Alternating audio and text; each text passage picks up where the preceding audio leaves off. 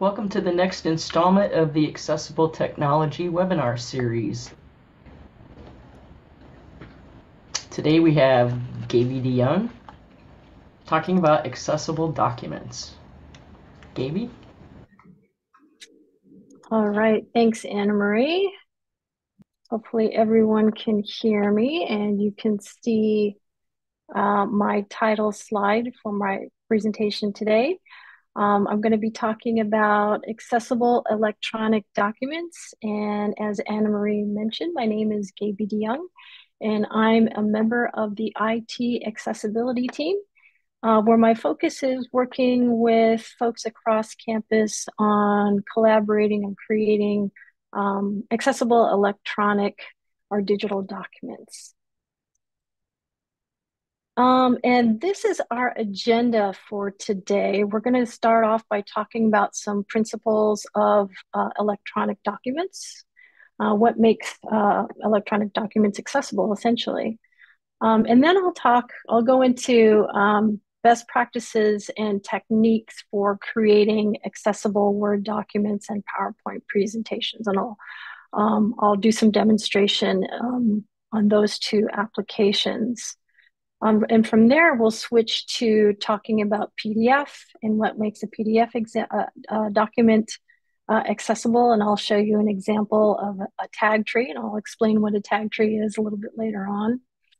And then I'll also talk about accessibility in InDesign and also in the Google Workspace. And I notice I have some question marks there. So we'll talk about utilizing the different tools that are available in the applications to create more accessible content and kind of contrast that to Office applications.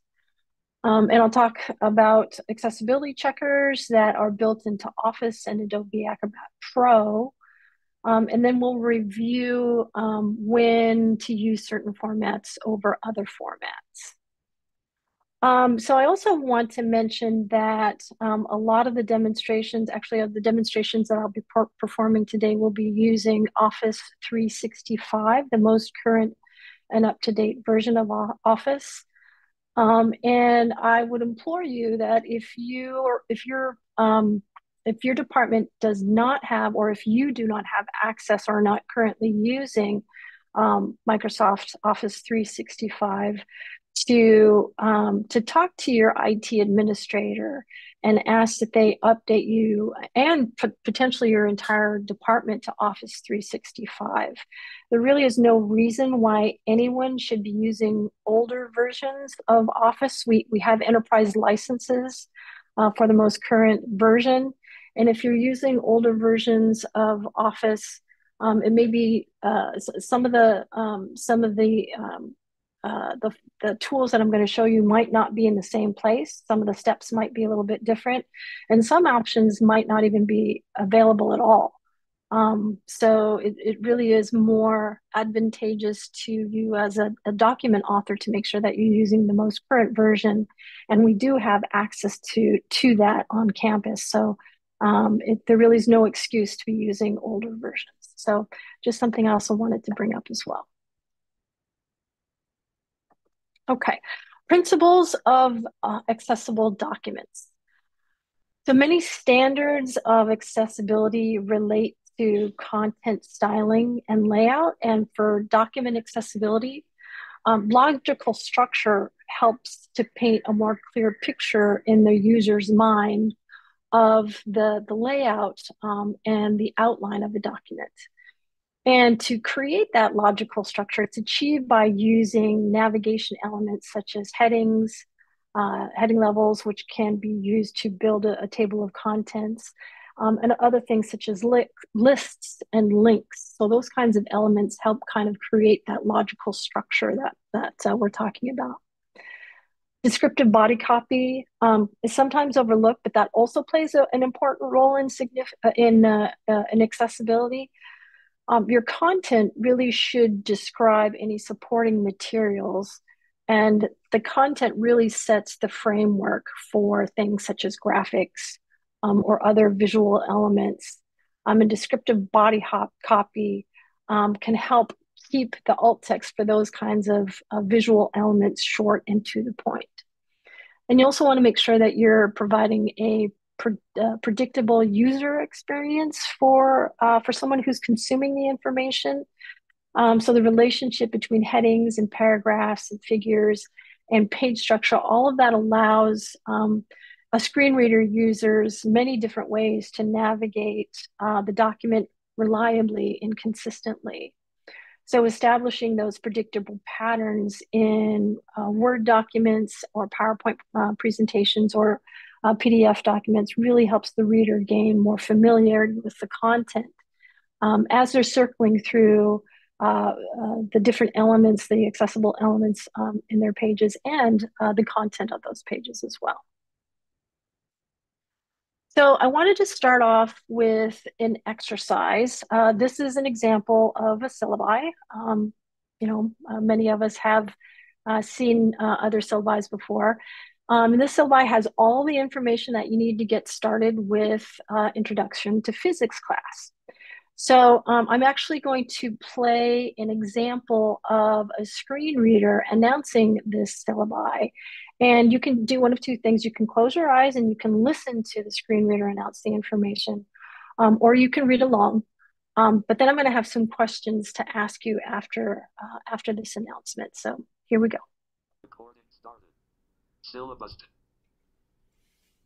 Introduction to Physics course syllabus textbook. Our sole text for this course will be Introduction to Physics, 2nd edition, authored by the instructor. Course objectives: to offer students exposure to basic principles of physics, to provide students with rich, thought-provoking discussions during lecture sessions, to provide students with experiential learning opportunities during laboratory sessions. Class schedule: week topic reading assignment 1, course introduction, chapter 1-2, inertia, equilibrium, kinematics, chapters 2-3 Newton's laws, vectors, momentum, energy, chapters 4-7 matter, elasticity, scaling, chapters 8-105 wave, kinematics, sound, electricity, magnetism, induction, chapter 1-1-156 light, reflection and refraction, emission, chapters 15-187 review. Final exam grades will be assigned on the 10-point scale. Left parent 90 to 100 is an A, 80 to 89 is a B, etc. Right parent.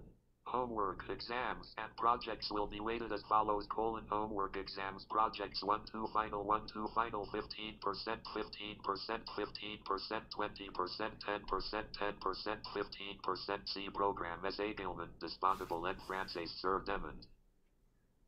Okay, so that was the recording. Sorry, I did not realize how quiet that recording was. So if you weren't able to listen to it or to hear it, you can read it. It's up on the screen here. So it's essentially the exact same announcement of the text that is on the screen here.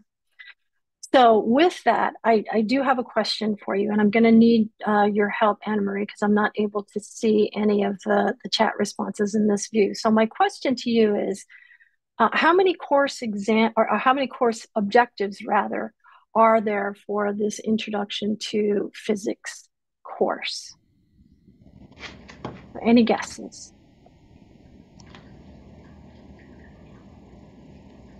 I'm sorry, Gaby, could you repeat that? Yeah, the question is, how many course objectives are there? We have question marks, a couple answers of 7. Okay.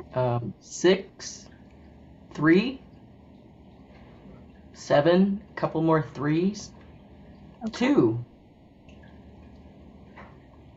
All right, that's a pretty good sample there. So we got some folks taking a stab at it. 2, 3 objectives. Some people say 7 objectives. So my next question to you is, what would be helpful? Because we have so many different responses, we don't have consensus on how many objectives are included for this syllabi. So my next question is, what would be needed in order to make this syllabi more usable to you, to help you understand how many course objectives there are? So any guesses there?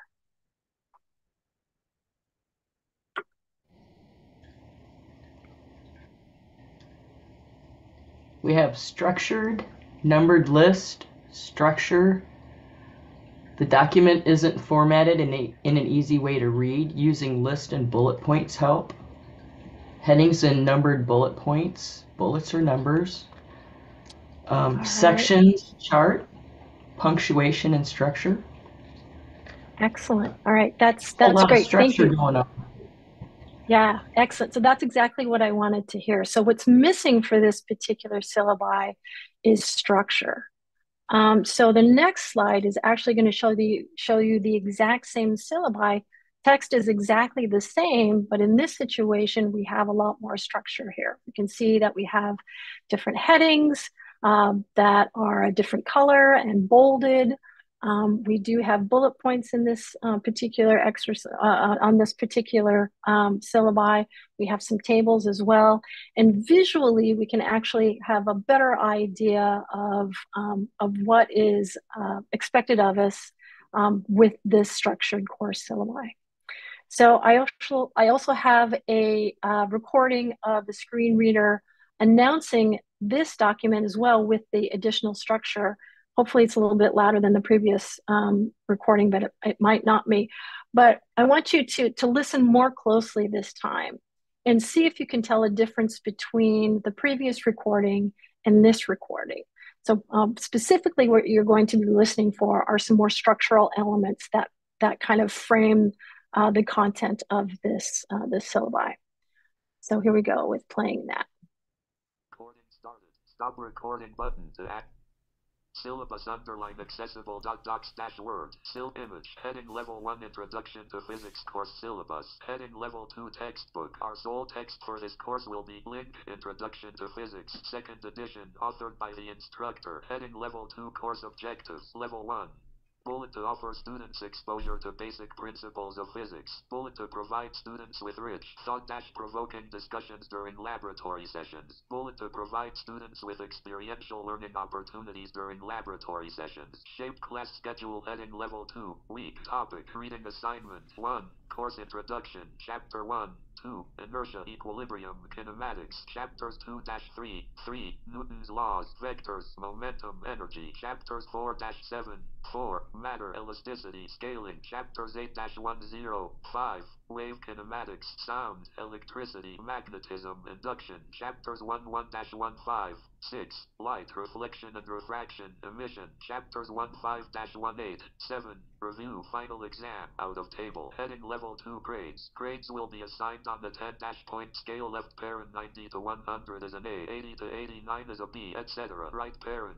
Homework, exams, and projects will be weighted as follows: table 2, non-uniform table. Homework, exams, projects 1, 2, final 1, 2, final 15%, 15%, 15%, 20%, 10%, 10%, 15%. Out of table. Ce programme est également disponible en français sur demande. Coauteur, Gaby de Jongh. Page 2. All right. So with that example, we could actually hear things. We could hear the structure being announced before some of the content was actually announced. So you could hear things such as heading level 1 before introduction to physics course syllabus was announced, heading level 2 before textbook, course objectives, class schedule, grades were announced. You'll also notice that for the course objectives, those bulleted items, those were also announced. The bullets were announced for those bulleted items. Also in the table structure for the simple table under class schedule, that's pretty easy for screen readers to kind of navigate because it's a very relational table, with 3 columns and 8 rows. But when it came to the more complex table underneath the grade section, I think it announced something like malform table or something like that. So it gives the user a little bit more information about those kinds of structural elements as well. So a lot of information, a lot more information is included in a well-structured document for screen reader applications. So with that, I wanted to talk about best practices for creating Word files, Word documents. But before we get into that, it's important to note that Microsoft Word is a word processing program. It's not a layout program. We do have a But it is, question yeah, sure, go ahead. regarding the last thing. So on the table, wouldn't adding week before the number, like week 1, instead of having it just as a header? You could do that, yeah, absolutely. But having week as the header is also acceptable. If you included week within each one of those cells, it could be a bit redundant, especially if you're going to export that document to a PDF. How a screen reader announces PDF information of a table is a little bit different than how it announces a Word table. So if you included the word week in front of each one of those numerical weeks, then it would duplicate that word when reading the table in PDF format. So you want to be consistent when you're creating the structure within your document. So really good question there. Yeah. So anyway, let's go back to the practices for Word files. I mentioned that Microsoft Word, it's a word processing program. It's not a layout program, but people use Microsoft Word to create, long form documents that have a lot of layout elements to them. And it is possible to create a Word document that has that nice layout, providing you're using the appropriate formatting tools. You want to make sure that you're using headings and defined paragraph styles. And this allows screen reader users to navigate from section to section or heading to heading rather than having to listen to the entire content from the top of the page to the bottom, like we did in the first exercise with no structure. And it's really important to use headings that create that scaffolding to create an outline of the content. Rather than making the text bigger and bolder. That doesn't make a heading, it just makes it bigger and bolder. When you're using the heading styles or the paragraph styles, those provide anchor points for screen readers to navigate by. And when you're using those kinds of headings, this can also be really useful for longer documents. You can initiate the table of contents builder in the review tab, and it will take all of those headings and it will create a nicely organized table of contents based on the heading structure. So that's an additional navigation aid that's going to benefit all users, not just screen reader users. Alt text provides textual information to visual elements such as images, charts, and graphs. And alt text really should be a brief description of the image and why that image is relevant to the content. Alt text should be short, about 140 characters or so, and that's just enough text to communicate the idea without burdening the user with too much detail that can kind of bog you down there a little bit. And simple images such as photos and logos should have alt text, as should more complex images such as charts and graphs. But images that are just decorative or provide no additional information should be marked as decorative. And it's pretty simple to do that in most Office applications to add the alt text just by selecting the image and then opening the alt text pane from the picture format tab. And I'll show you a demonstration of that in a little bit. Lists are another way of creating structure in documents. You want to make sure that you're using the proper list generating tool to do that. There are tools to create bulleted lists and tools to create numbered lists. And there's also a multi-level list tool, and that helps with creating nested lists with varying degrees and can also include numbers and bullets.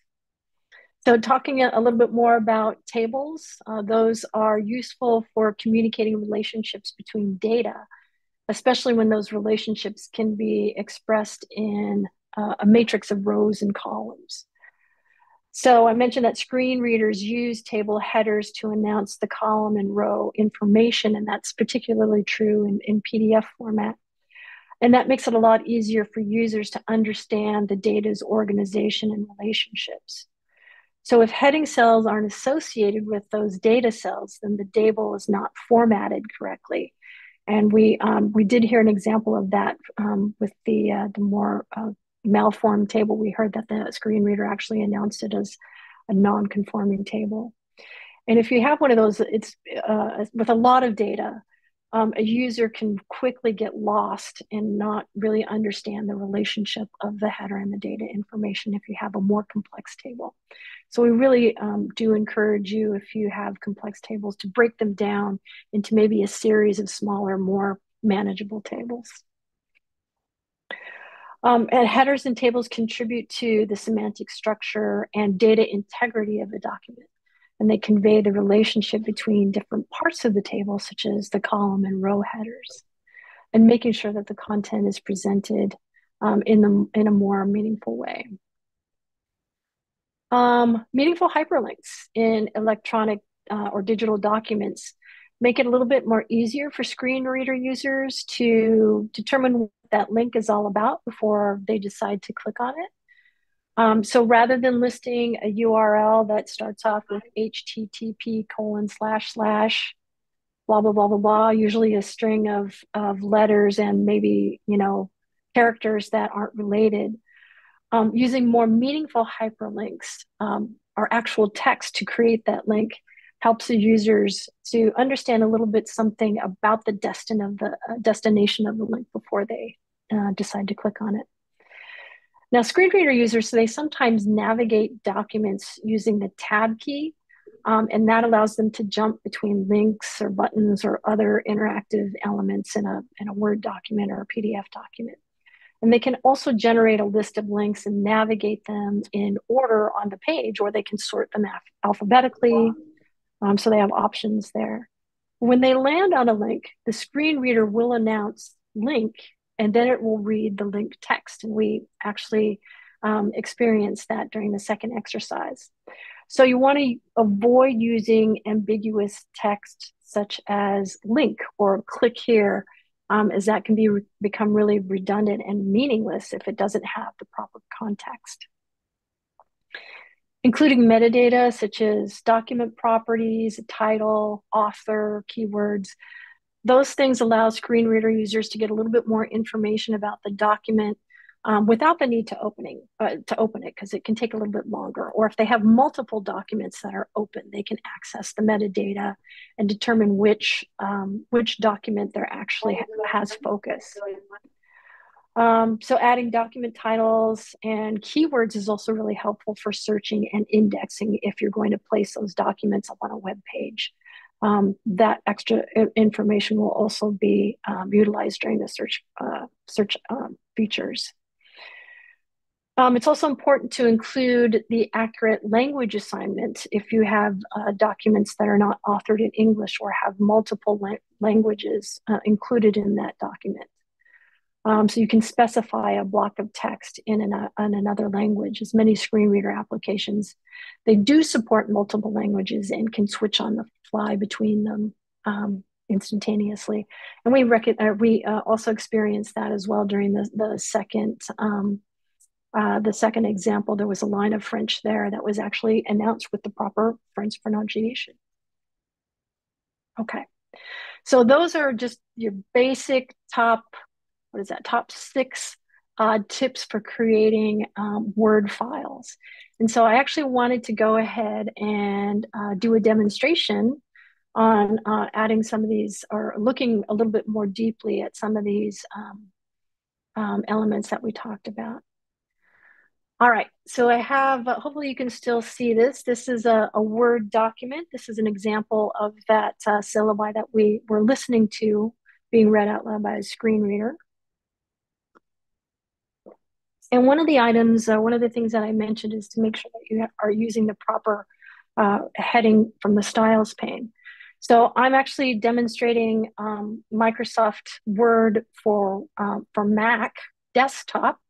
There's also a little bit difference between Microsoft Word for Windows. And then you can also access your documents using OneDrive, so Microsoft Online. So all of these tips are going to be similar in all 3 of those different applications. But again, you want to make sure that you're using the most current version. If you're using older version, the location of some of these tools may be different. And the they may not work as consistently as I'm showing you during this demonstration.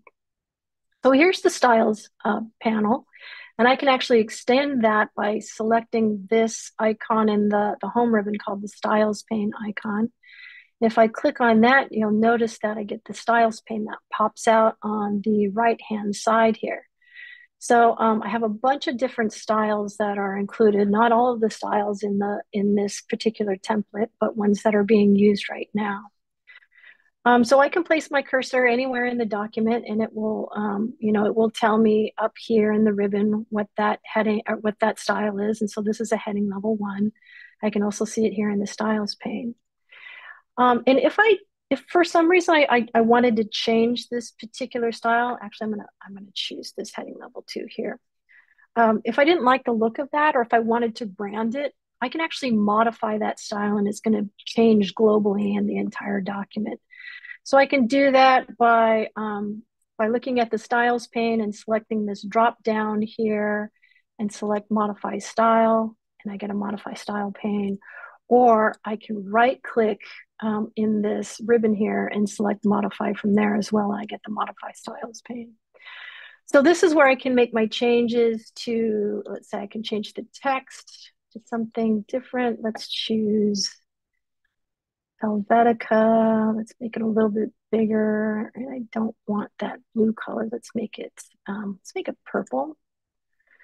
What else do I want to do? I could probably, if I wanted to, I could center it. So this is going to change all heading level 2 styles within this document. So when I click OK, you'll notice that all my heading 2s have updated. So it's a really quick way to make global changes to a document. I'm going to undo that because I don't want it to stick. Okay, so that's using the styles pane. I also wanted to show you the alt text panel. And to do that, to get to the alt text panel, there's a couple of different ways. You can click on the image, and when you do that, you're going to get a picture format tab that appears here.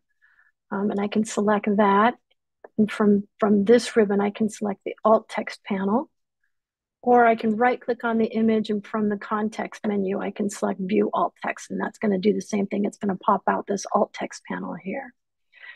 So in this alt text panel, you'll notice there's a text field where I'm going to include my alt text here, and this is a logo for Accessible University. So that is acceptable alt text for this particular image. There's also a button here that says mark as decorative. So I mentioned earlier that if you do include decorative images in your document, that you must mark them as decorative. So that will notify to the screen reader that it's just a decorative image, and it will ignore it, skip it, and move on to the next element. There's also a button here in Office 365 that says generate alt text for me. And I'm going to go ahead and press this button and see what kind of results I get here. So it's thinking, and it says a close-up of a logo, description automatically generated. So it does a pretty good job of really basic alt text, but it also gives you this disclaimer here that this description was automatically generated. So and I have noticed this is kind of a newish feature, that to automatically generate button. It's kind of a newish feature in Office 365.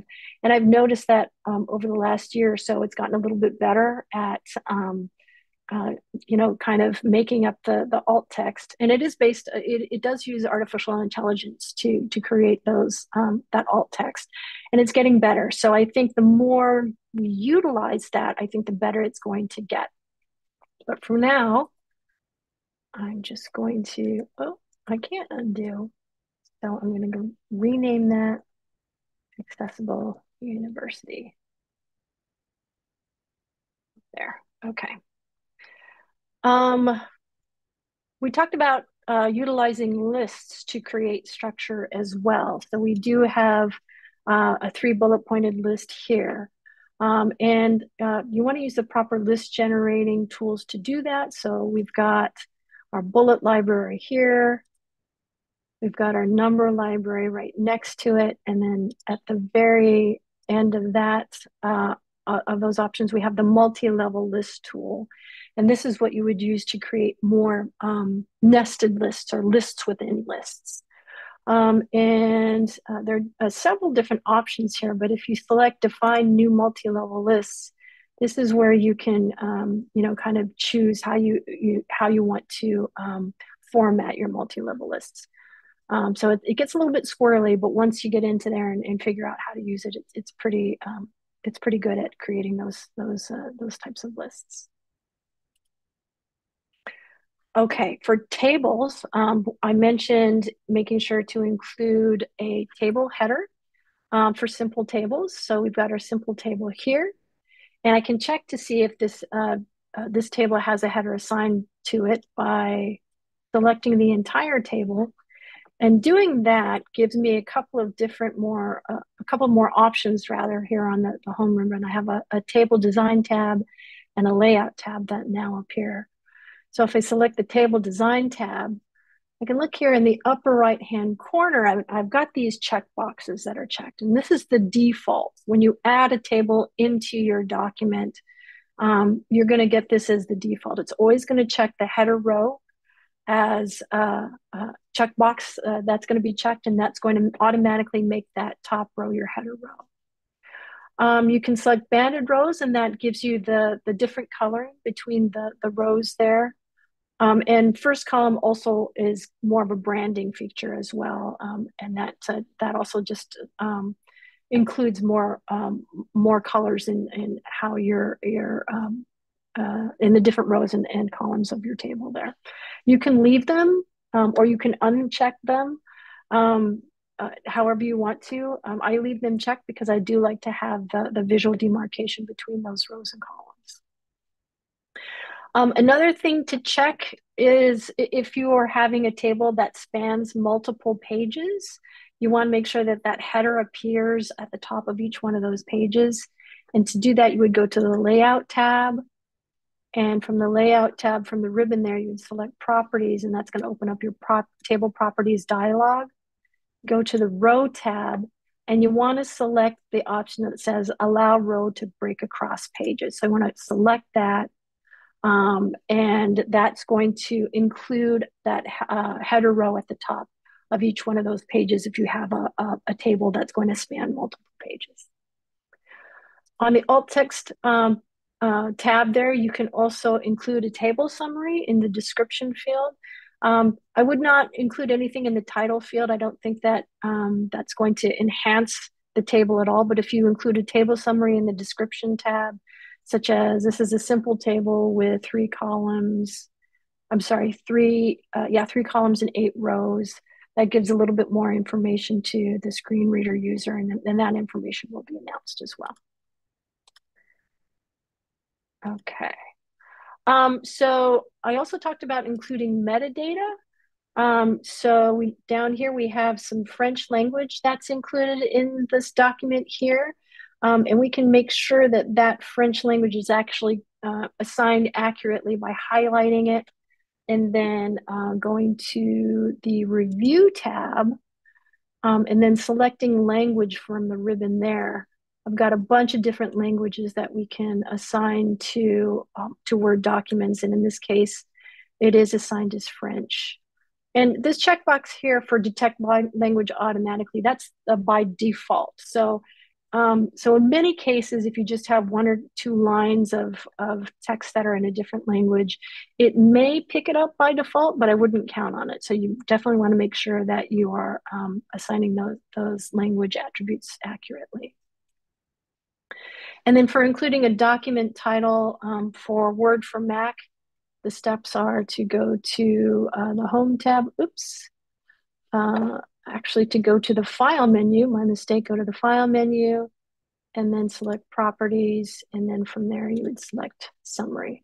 And this is where you can include that title, author, keywords, and additional comments.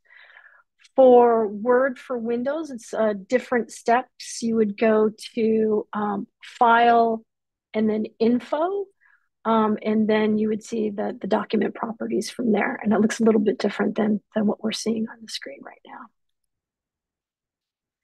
now. Okay. So let's get back to our presentation. And I wanted to bring up some barriers that I see that relate to accessible content that I still see some authors using when remediating documents. So Microsoft Office has, specifically Word, has been around for quite some time, a couple or a few decades, I think. And some folks have developed some workarounds for laying out content rather than using the proper formatting tools. And sometimes these workarounds can cause barriers to accessible electronic documents. So I wanted to point out a few common barriers, that crop up and that really should be avoided. So first up is text boxes in Word. Sometimes authors use text boxes as a way to call out or emphasize a thought. And screen readers read and navigate information in an electronic document in a linear manner. So if a text box is inserted into a document, let's say in the margin or in the middle of a page or something like that, a screen reader might miss that text box. Or if it does pick it up, if it does catch it, it may be out of the normal reading order, and that may cause confusion. So really the solution is to not use text boxes in Word.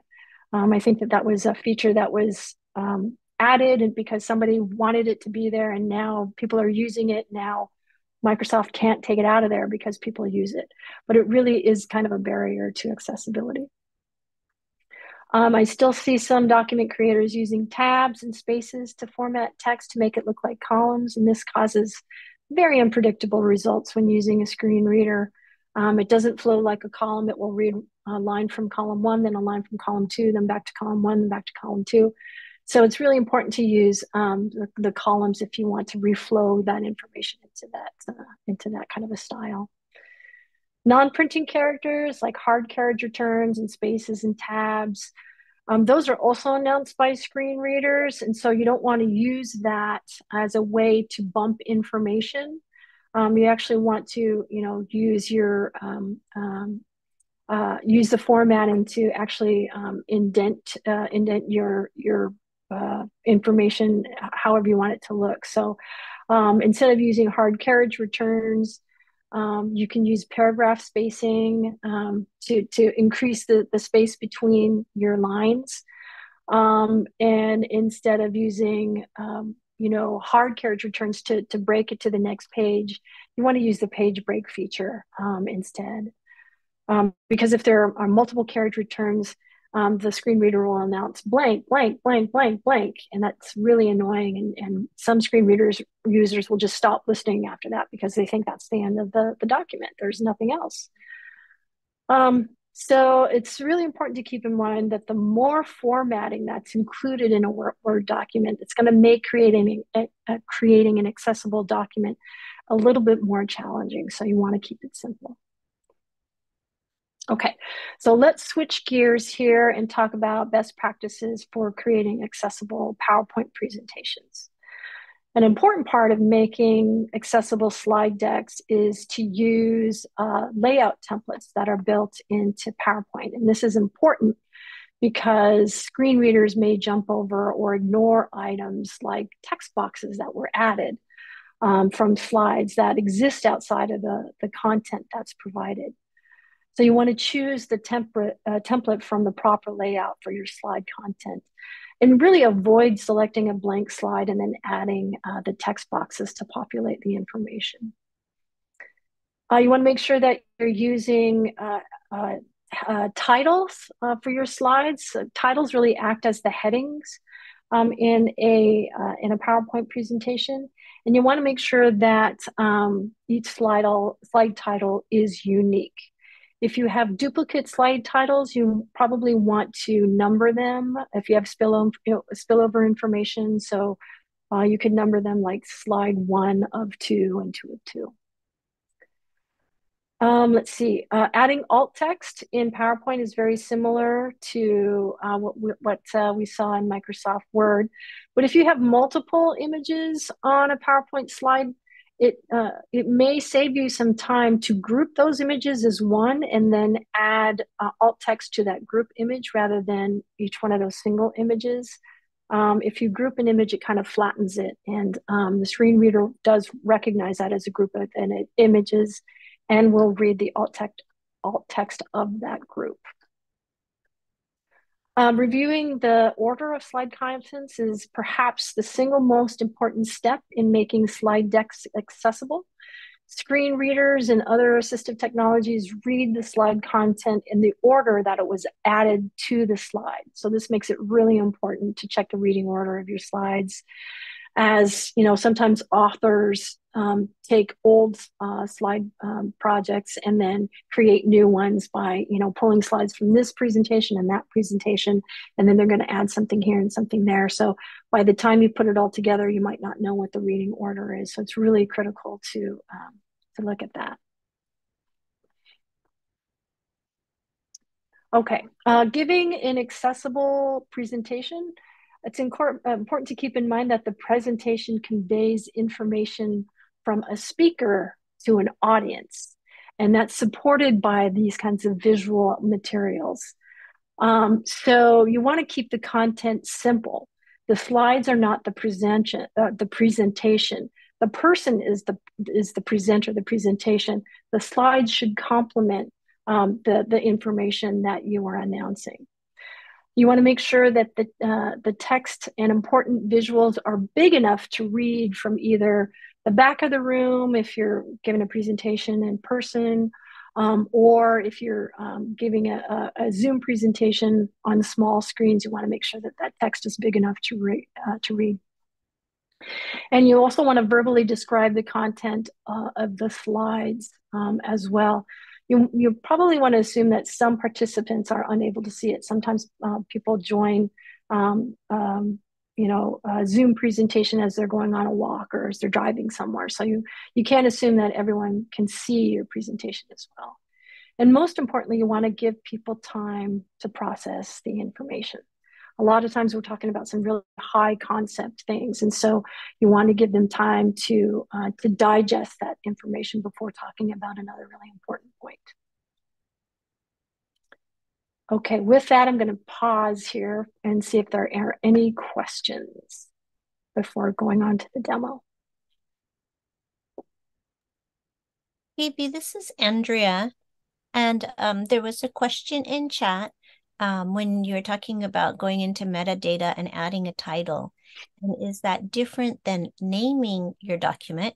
And I took a stab at responding. And so I'd like you to double check my work that adding the title in the properties or the metadata is different than naming the document. So the title could be General Accessibility Document, but the document name might be accessdoc.docx.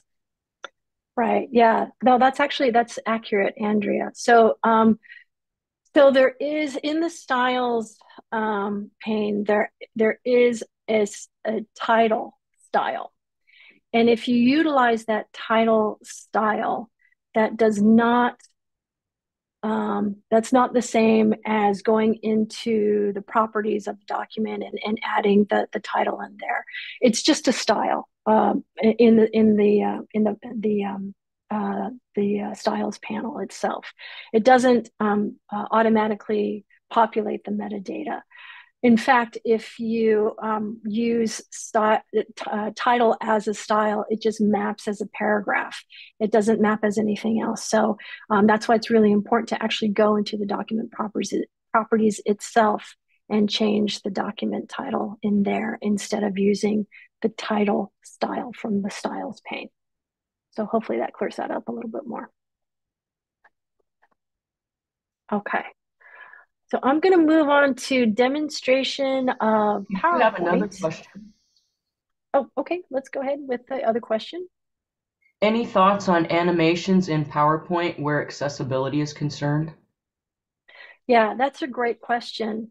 Many animations can be detrimental for those folks that have a seizure disorder. So use them sparingly. We actually don't recommend that you use them at all. But you may see some of us in some of our presentations that have animations. They can be really kind of challenging for screen reader users too, if they're consuming a PowerPoint presentation in presentation mode and there are animations in there. It's really difficult for the screen reader to understand what's happening during those animations. So we don't recommend using them. So great questions. Okay, so back to PowerPoint presentations. I wanted to show you, oops, that's not the right one. Here we go. I wanted to show you, not the right one either. Here we go. We have a UW branding that has templates that you can use. And Anna Marie, can you put that link in the chat there? So this is from UMac, University of Marketing and Communications, and they have accessible PowerPoint presentations. And so I actually worked on these, so they should be accessible with one caveat. I forgot to check the color contrast between link text and the background. So there might be one area that you may need to address if you are using these PowerPoint templates, the color contrast for those links. But other than that, the layout for these templates are accessible, so you can download them and use them. Let's see where to go. Here it goes. Otherwise, if you're using just the generic, PowerPoint application on your desktop, you can use the built-in layouts. And I'm going to pop this layout panel out because this is really important. You can see here that the different layouts actually have titles here. So this is for your slide title and content, section header, to content, comparison, title only, content with caption, picture with caption. Notice that I skipped over the one that says blank, and you should too. Don't use that one because there's no formatting using those blank layout templates. Make sure that you're choosing the correct layout that corresponds with the content that you want to share. Okay, so grouping images. I'm going to show you really quickly how to group images. I can select each one of these images into all together. So I just pressed shift click, and so all three of these images are selected. Then I can go to the arrange drop down menu from the home ribbon and select group. And from here, I can add alt text to the entire group, and the screen reader will recognize that.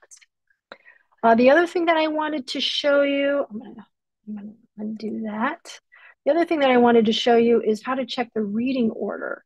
And in order to do that, back on the home ribbon, you would go back to the Arrange tab and select the selection pane. And the selection pane works across all applications, Mac, Windows, desktop, and online version. And the selection pane presents the elements of a slide deck in reverse order. So it's kind of similar if you were using Photoshop and you have layers. Those layers are in reverse order. So it's the same thing in PowerPoint as well. And I can just click on each one of these elements and you can see that they're highlighted in the main window as they appear. So, and I can just move these things around if they're out of order.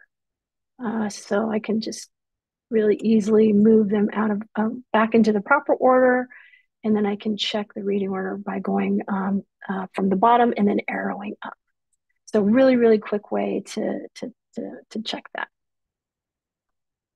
Okay, let's go back to our presentation. What makes a PDF accessible? Well, for a PDF to be considered accessible, it must have tags, and those tags must be semantically correct and in a logical reading order. Essentially, tags are XML-based coding inside of the PDF document, and that provides structure and necessary semantic information that allows screen reader users to navigate a document successfully.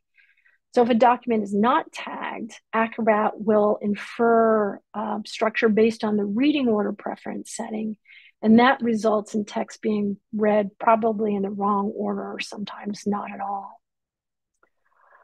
Let's see here. PDF does support complex tables that have merged or split cells.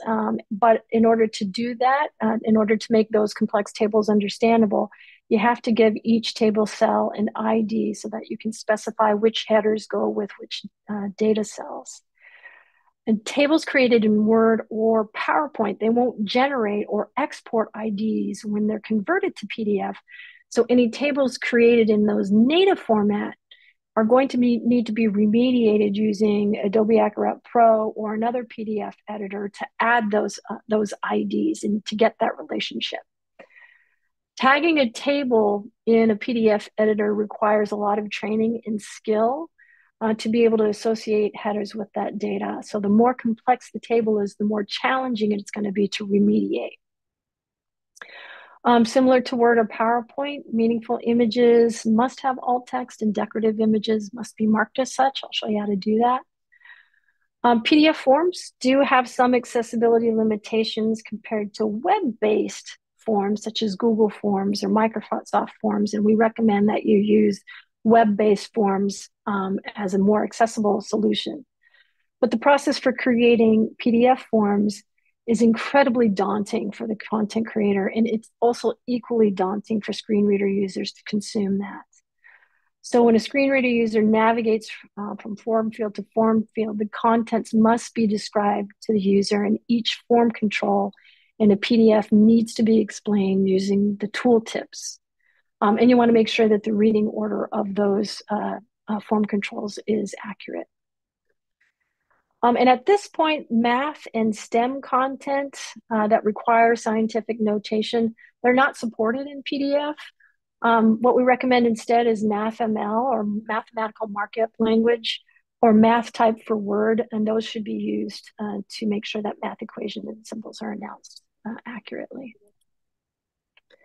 Okay, so there are three types of PDF documents. The first type is just an image of a PDF, and those are an image rather of the content. And those are usually created when an article from a book is scanned on a flatbed scanner and the output is selected as PDF. And this type of PDF is totally inaccessible to screen reader, as the document is just an image of text without any actual real text there.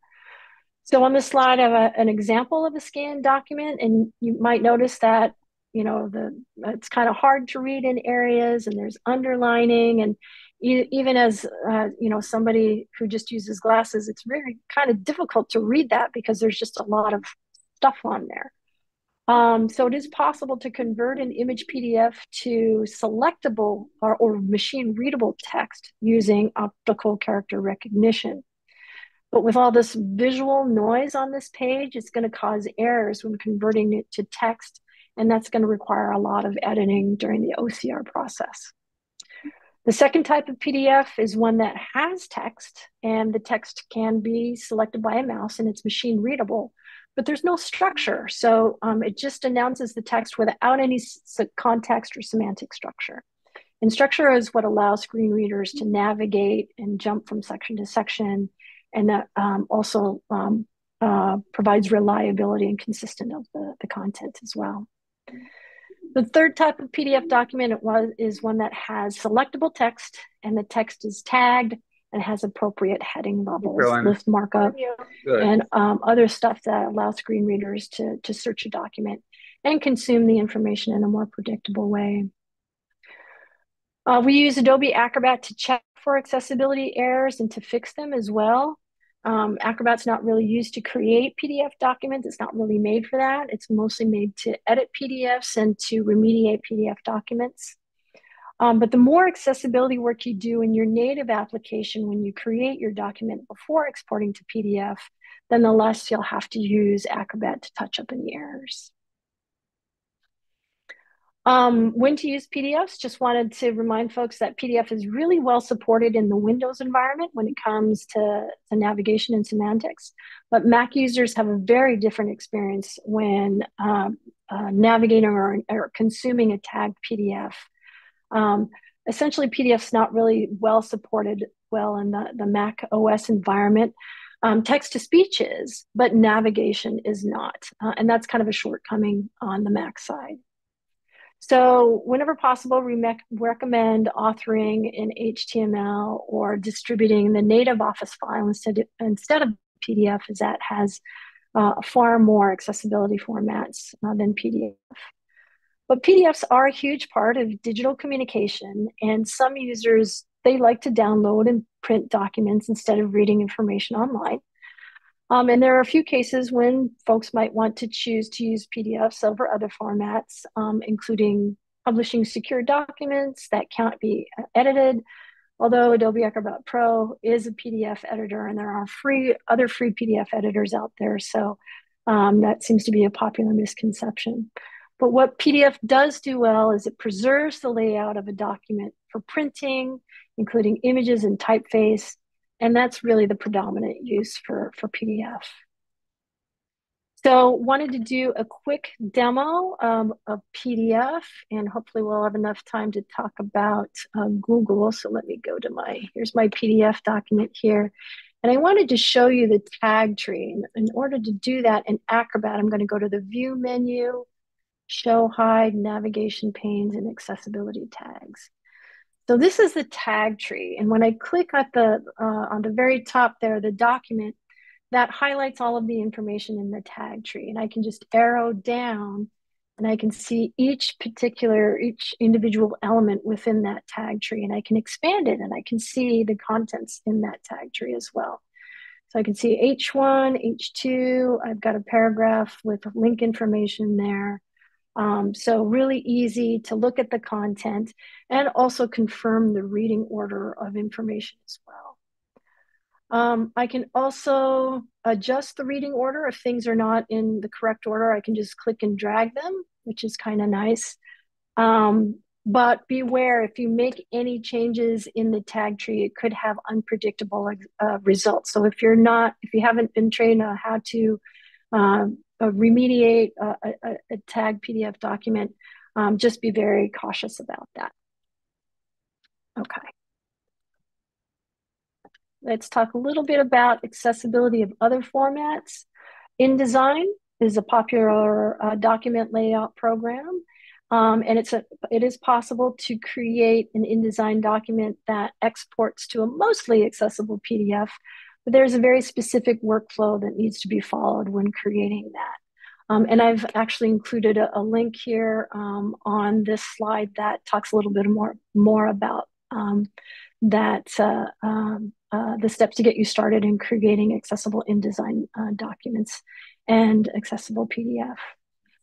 So we really recommend additional training to learn how to and to practice using the proper workflow for creating accessible InDesign. And we recommend pubcom.com as the vendor. We worked with them before. And if there are any graphic designers, or if you know any graphic designers in the audience today that are using InDesign and you're interested in a training from PubCom, please reach out to me. We are sponsoring a training that's coming up in a couple of weeks, and we may have a Cedar tool available if you want to clear your calendar for 4 half days. Then you can learn that workflow. Google Workspace. Google Docs is an online word processor where authors can create documents, and Google Slides is used for creating slide decks. Google uses a rich text editor to create that content, and you want to use a similar kind of methods, such as using headings and lists for that. And really quickly, I'm going to show you, if I can find it, show you how that looks. So I've got our syllabus here, and this is the rich text editor here. So you can choose the styles drop down, and this is where you're going to get those different types of styles to create your PDF document. Okay, so we are at 2 o'clock, and I haven't gotten into, well, on the slide deck, there is a review of some formats and which ones are better to use than others. Again, we recommend that you use HTML for most applications. If you do have digital documents, we recommend using the native Word or PowerPoint presentation to distribute. You can use PDFs, but there are some limitations as outlined here in this table. And then here's some additional resources for you as well. A link to our documents page, to the branded templates from UMac. Also included a link here for describing figures if you needed help with creating alt text. And then if you are creating PDF documents, there is a third-party checker called the PAC 2021, and that checks against PDF UA, which is the standard for PDF, accessible PDF documents. So that's all I have for you today. My email is gabyd@uw.edu. If you have any additional questions, I kind of rushed at the end there, so I wasn't able to get to all the information. But if you do have additional questions or something that I didn't cover during this time, or you'd like to help with consulting on making sure that your document or your PowerPoint presentation is accessible, please reach out to me. Thank you.